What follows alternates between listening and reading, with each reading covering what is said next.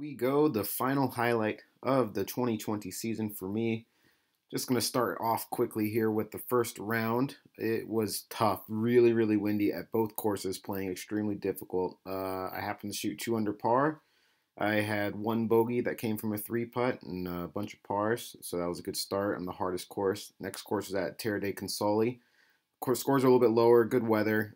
This is the easier course, and I ended up shooting 5 under par to get to second place going into the final round. This is a pretty cool shot. Our Alps Tour photographer does a great job.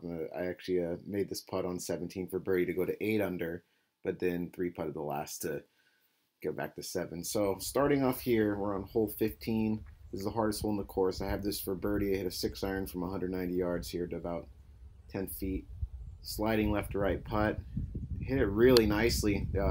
Left it on the high side actually, but the greens here at Golf Nacional, which is the harder of the two courses, is very, very, the greens are really slopey and really quick, so you always have to putt defensively. 343-yard par 4 here, just hitting a 3-iron, getting a low bullet. This was hit nice, ran forever. Got about 98 yards, perfect yardage, lob wedge in. I just left it out. It was kind of one of those shots where I really needed to turn that thing over, land a little right of the flag, and spin it left, but didn't pull it off. So I got a 30-footer here for birdie. This is a good putt. It looked like it was in the entire time until it wasn't. And then I looked back up, and I got a 5-footer coming back. Really sketchy when you're trying to win a golf tournament, but thankfully I poured that in. So I am 1 back. I know that the leaders in the clubhouse are at 7 under. I'm in the final group. It was a hard par 3. It's playing 194 today. I hit a 6-iron here. Really cool shot. Marcus Moore, be sure to follow him. MTM Golf was filming it for me. He had a successful Q school as well. So I needed this putt to tie for the lead, knowing that if I go into this par 5, I had birdie for the win.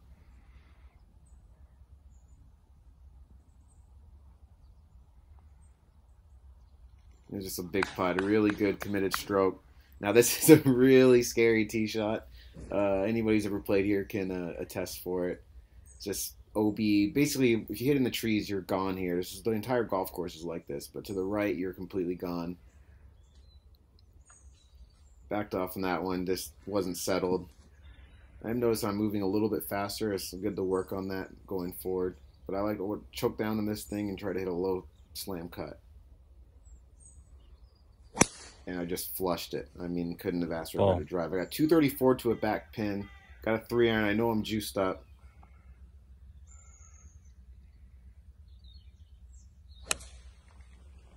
And this was flushed. I mean, this few swings I put on to finish off were as good as it gets when it comes to just really flushing. I actually got up close to the top of this ridge here and then came back down. Very severe slope.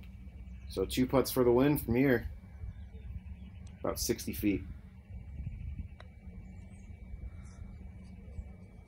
Yeah, I knew I hit a little too firm right off the get-go, but I wasn't going to leave that short. Put it about 7 feet by. Little downhill slider, left to right. You know, really got. I just made a left to righter, so on the last hole, so I know what to do in this one.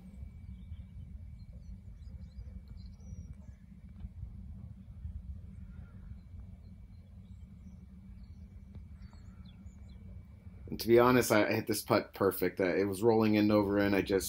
Good speed, just underread it, which was a big time bummer. But I put myself in position, and I really enjoyed being in that spot. I mean, it couldn't be any more fun. Just this whole entire tournament was so much fun. So I got to settle with a tie for first. But there's our boy Marcus Thomas Moyer finishing 15th, clutching it up. Full status for him next year. Looking forward to another year traveling. And there's me at the top of the leaderboard with a couple others in a tie. Special thanks to Filippo for all the really great photos and Golf Nacional for hosting a great tournament despite crazy weather, and the Alps Tour for having a crazy 2020 season. Can't wait to get back over there. I'm leaving in just a couple weeks. All you guys, thanks for the continued support. Always remember, keep on grinding.